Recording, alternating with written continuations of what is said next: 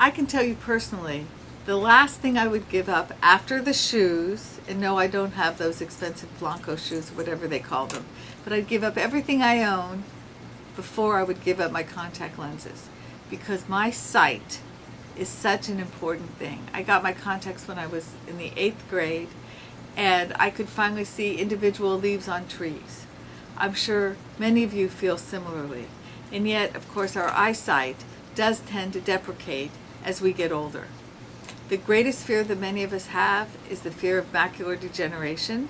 That said, we do have medications and injections for that now, and your eye doctor can look carefully into your eyes and check to see what the pressure is, and that should be monitored at least every other year by an ophthalmologist, not an optometrist, but you need to see an MD, an ophthalmologist, at least every other year to evaluate the pressure in your eye. For those diabetics, you should be seen every year to make sure that those blood vessels are not on the verge of causing a bleed, or that you haven't had a bleed, because those complications can really impair your vision.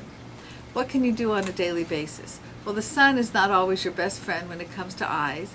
Please do protect yourself from the sun. Don't look directly at the sun. Wear sunglasses. And there are special vitamins, specifically vitamins with lutein in them. And then there is some evidence that fish oils help. The evidence is not really clear, but on the other hand, there is no harm. I myself take a vitamin for eye health. I figure, what the heck? If it helps 1 out of 100 people, 1 out of 1,000 people, that's not bad. It's inexpensive, and there's no downside.